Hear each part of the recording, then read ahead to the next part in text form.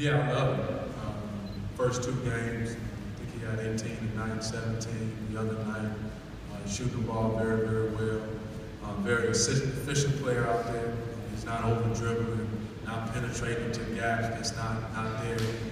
He's getting a lot of three-point opportunities because Daniel's making plays for him, Boatright is making plays for him. He's just a catch and shoot. And he got the ultimate call for confidence. And that's what I love about Sam. He's confident. He talks to his teammates. He's engaged on the bench, on the court.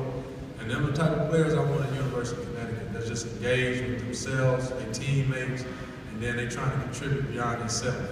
And that's what I see with Sam. I mean, talking, he's huddling guys up. Even if you don't make a shot, he's still talking, bringing energy. So he's going to be a real good player for us, a great player that's going to allow us to do a lot of great things on the offensive end.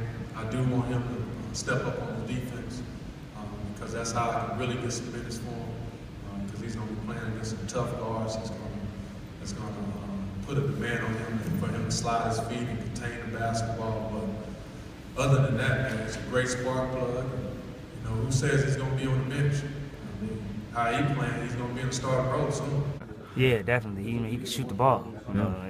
Teams is going to key in on me and try to crowd the lane all day long. So, I'm going to have those kickouts all day. If he can just continue to knock those open shots down, and then that's going to make them have to play him, and he can make plays off the dribble. He's going to be a great player for him. Oh, Sam has been real huge, coming in, being able to knock down shots, and I think that's real key, and that's real important for him to come in and be able to knock down them shots.